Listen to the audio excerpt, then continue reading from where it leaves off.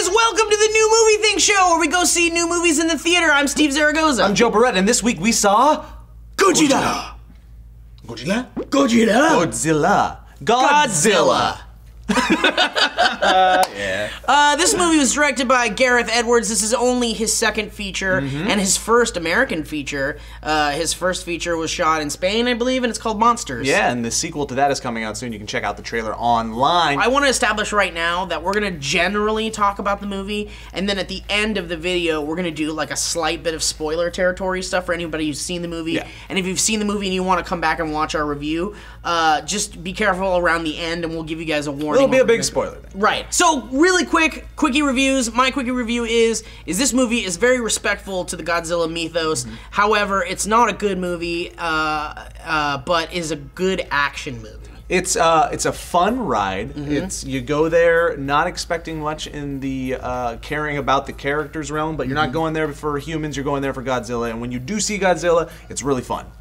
Yeah, so something that should be noted is this is definitely an origin of Godzilla story. Yeah, unlike some of the old past ones where it was like, Godzilla shows up with a couple other monsters and shit goes down type of thing. You could even say that it's like a sequel to the 1954 Godzilla. Yeah? Because they established this in the trailer, so this isn't a spoiler, that in 1954 they tried to blow up Godzilla with nukes, which is kind of what they did in the original Godzilla movie. So, and it was all in Japan. And so, yeah, you could kind of consider this a sequel to the original, perhaps. But it seems like it's maybe a loving sequel, not an actual sequel. Sure. Yeah, a detached kind of alternate universe sequel. The effects are fantastic. The effects are probably the highlight of the movie, hands down. When you see Godzilla running through cities, which is what you want to see him do, it's amazing. It's one of those things where you sit back and you go, we've come a long way. Yeah, with the visual effects and stuff. It's crazy. He looks amazing, and I don't care about he's bigger and fatter or whatever. Yeah. He was terrifying, but also incredibly awesome. Yeah, he did have a scary look. Like, he's definitely intimidating, not just because of how big he is, but he has like a fearsome look on his face. Yeah. I think the design is great. We've already kind of talked about this. I don't have a problem with the new Godzilla design, other than I think his thighs are a little big, but that just might be You just want him to hit the Stairmaster for a little bit, Steve? Yeah. He's doing a lot of upper body while he swims, and he just leaves his legs like this when he swims. Somebody's got to teach him. Exactly. Joe and I saw this in IMAX 3D, which Not necessary. Not necessary to see it 3D, but IMAX, I think, is okay. Yeah, it's a big action summer movie. Those are always fun in IMAX, but as far as the 3D elements go, you can tell they didn't really plan the movie around it. And you can tell there's a lot of the movie as 2D composition as opposed to them setting up shots for actual 3D. Yeah, it seems like the 3D is just like an afterthought. Like the studio was like, wait a minute, you guys didn't shoot this in 3D? Godzilla must be in 3D. That's the whole thing right now. And but it's cool once you get into the city and there's some action stuff, the 3D does work then. Who stars in this movie, Joe? All right, we got Bryan Cranston, because apparently he's a movie star now. We've got the impeccable Ken Watanabe, one of my favorite actors ever. Aaron Kick-Ass Taylor Johnson. We got the other Olsen sister, Elizabeth Olsen, who's like one of those weirdly attractive people where you're like, I get it. I don't know why, but I get it. I think the only person personally that I felt did a good job was Bryan Cranston. Bryan Cranston is the only one that keeps you engaged on an emotional level. You want to see where his journey is taking him. You want him to succeed in his endeavors. All the rest of the cast were kind of regulated to this look. In fact, Joe, I think we should do our Ken Watanabe impression. Oh, poor Ken Watanabe. Okay, so you do yours first. Okay. I mean, I kind of just did it. Okay, action. Oh.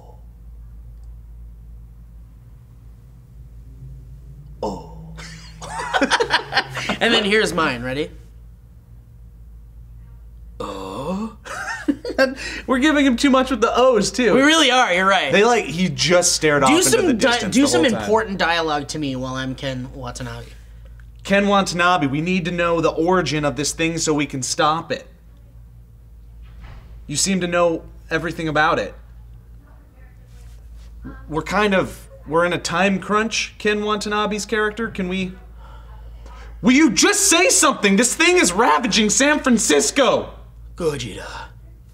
We've established that. So with that said, Kick-Ass ends up being a pretty important part of the movie. He's basically a lead in the movie. Right. Which is, for all intents and purposes, it doesn't matter. Yeah. He doesn't. They don't give him a lot to work with. Right. I mean, the most impressive part about Kick-Ass, Aaron Taylor Johnson being in the movie, is his transformation. He went from being a boy to a man. Yeah. He's playing this military guy, and he's jacked. I didn't even know it was him until after the movie. I didn't know either. Yeah.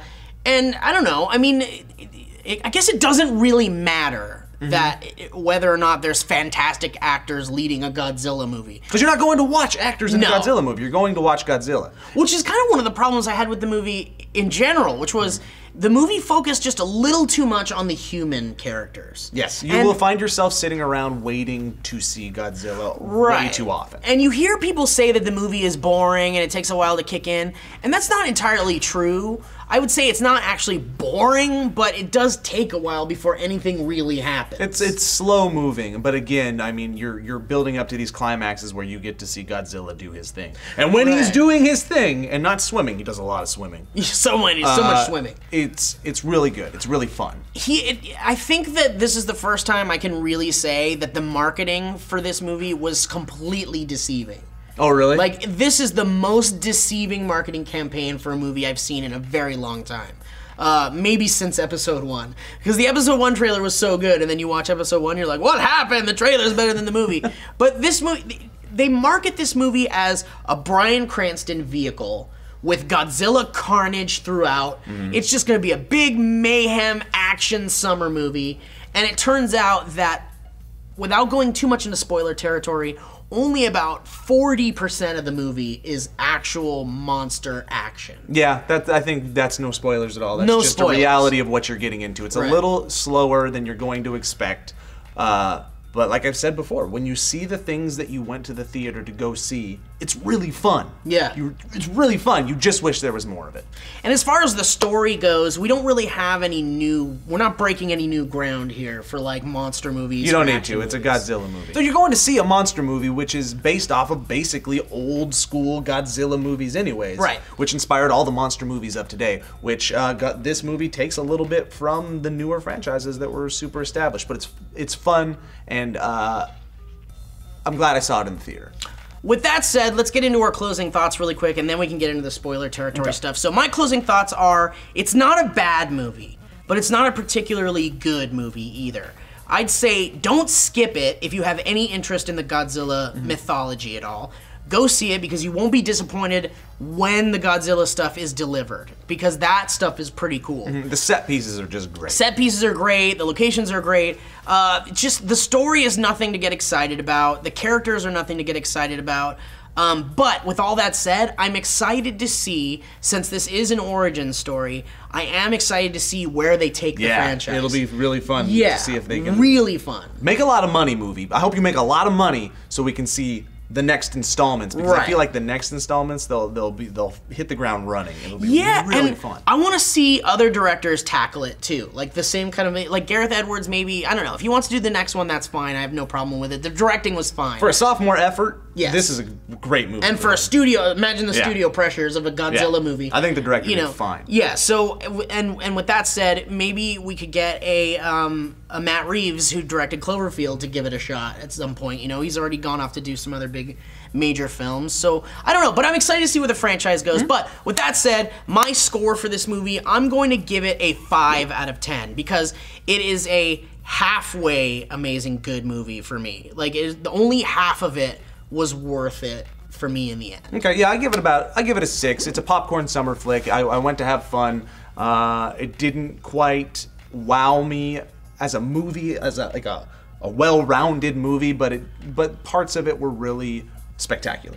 And for that's what I expect from a Godzilla movie. So I give it a 6. So we are not the only ones that went to the movie theater to see this movie. On Rotten Tomatoes, the critics gave it a 73% score, and the users gave it 82%. So people are enjoying it. Over on Internet Movie Database, they gave it a 7.9. So it's getting pretty good scores across the board. So check it out. I think it's worth checking out if you even have the slightest interest. Agreed. Okay, so with all that said, it's time to get into the spoiler zone. Spoilers! Spoilers! I don't know what to talk about. Let's talk about the monsters first. Okay. Monsters. Basically, it's Godzilla versus the Cloverfield monster. Godzilla versus J.J. Abrams' creation. He's got to be getting some money. Yeah, I know, right? Someone's gonna get... It's more like the Cloverfield monster made love to a cockroach. And a bat. And then this thing came to be. Yeah, it's very much like the Cloverfield monster. There's no part of the classic Godzilla mythology monsters going on here. This is an entirely new creation. That being said, it worked. Yeah, it did work. I enjoyed the fight scenes between the monsters, and I like that they gave us two different monsters in the same family. Right. You had the male which could fly and was a little bit smaller. So they kind of like based it off of the insect world. So you got the male that could fly and was smaller, and the female that was huge, Godzilla size, and carried the babies and was more of a bruiser tank. Yeah, and I liked the established history of the creatures too. Like in the movie, they give it this kind of a similar mythology to the original Godzilla series, but the idea here is that even pre-dinosaurs, they've been around forever. Yeah, the Earth was full of radiation. They've been eating off of the radiation deep in the Earth core. Wait, you're not doing this. There it is. And and so these creatures were just feeding off of radiation and getting big and gross and crazy. And so a lot of these monsters went into hiding as the Earth progressed. And so who knows? There's a limitless amount of these monsters in the world, which is really really cool. And I feel like there's so many love letters, not just to the original Godzilla stuff, like I was talking about earlier, but to franchises that have come out recently. So we got the Cloverfield monster. I feel like it was based off. I also feel like some of the design came from the bugs in Starship Troopers. Yeah, a little bit. Yeah, because of their legs. A lot of, like, even the look of it, the head, the legs. A lot of it were like the bugs from the other planet in that movie. Yeah. And then also you were commenting on how much of it was kind of like Pacific Rim. Yes. Well, I want to get into that. Yeah, you know what? Might as well do it. So if I was going to compare this movie to Pacific Rim, because you have to, it's another monster movie that came out fairly recently. I consider Pacific Rim to be a better movie. I just feel like I cared more about the characters in Pacific Rim. The action sequences were way cooler. Guillermo del Toro is a seasoned director. He kind of knows what he's doing.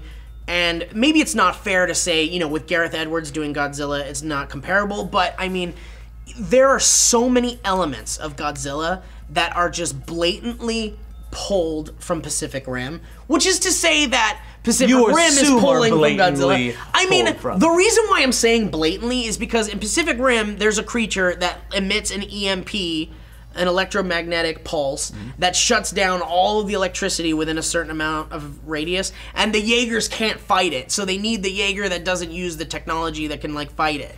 And I'm like, oh, cool. That's a great way to solve a problem with, like, a monster movie. Well, Godzilla did that exact thing. The antagonist monster shoots an EMP and makes it impossible for our technology. Gotta give it a reason for Godzilla to fight it. I mean, I guess, but EMP just makes sense. It takes out all our defenses and our offenses. But it's just an action movie trope, a monster movie trope that seems to be overused at this point.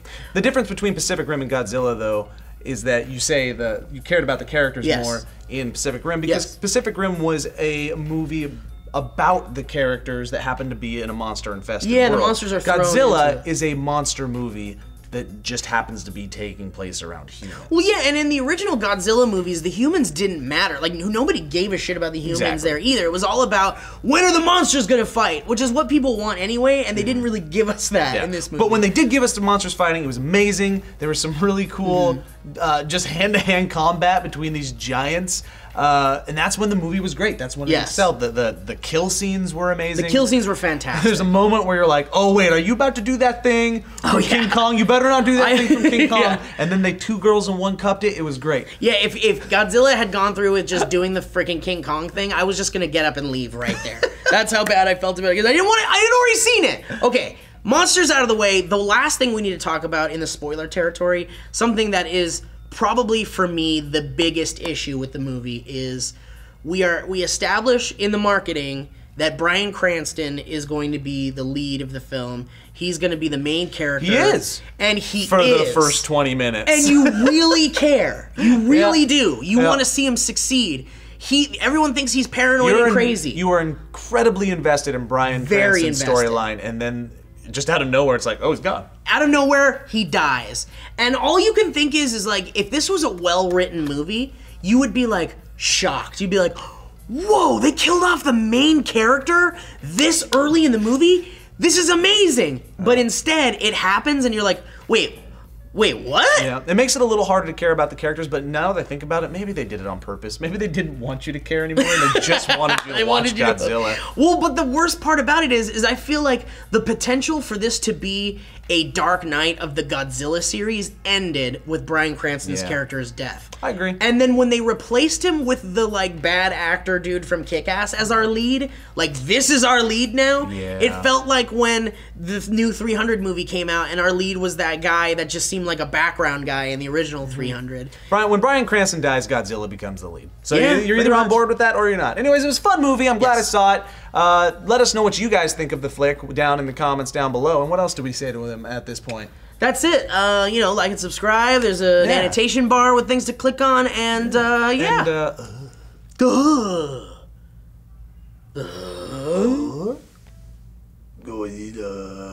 Subaru. Is it just racism now? Coca-Cola. There is a blatant Coca-Cola.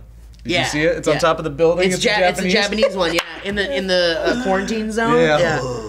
Oh, by the way, the Mothra.